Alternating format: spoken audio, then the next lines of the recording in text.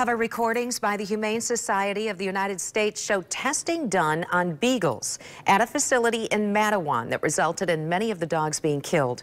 The facility tests pesticides, drugs, dental implants, and other products on the beagles as well as other hounds.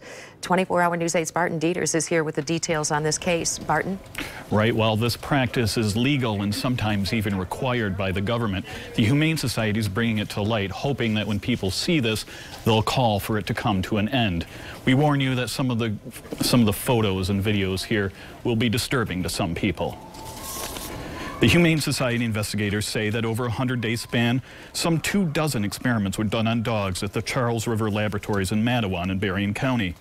The Humane Society says many dogs were killed at the end of the studies, while others were kept alive for months, including 36 beagles tested for a Dow AgriSciences pesticide.